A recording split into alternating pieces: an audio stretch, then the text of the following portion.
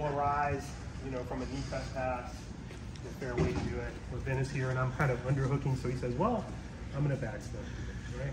And as he goes to backstep, his whole idea is I want to get way above you, sit down, and then isolate my leg like so, right? We work on this a lot in the leg lock class. I mean, following this, and not to mention you guys are pretty familiar with this stuff here, okay? I'll talk about this position in a minute, but let's talk about if there's a thing that I can do a bit earlier, right? So when Ben steps, the first thing, if you notice, this leg, the one that would be kind of the knee bar E, is just gonna creep behind his foot over here, right?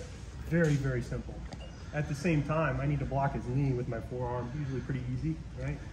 And as Ben steps here, I can actually elevate his leg up and then pass it over this foot, and it will put up on top, right? Most likely, Ben won't get swept by this, right? Why? Because he's got his hands, yeah?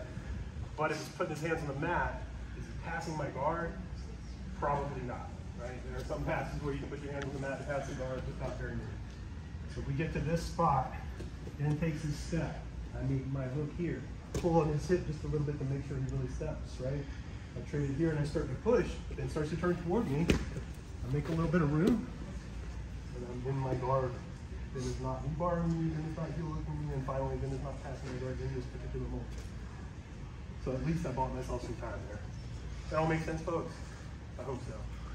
Okay, let's try that out for just a couple of minutes. Make sure we can get that hook. I'll double check everybody. Once we're on that page, we'll be able to move on a little bit, okay?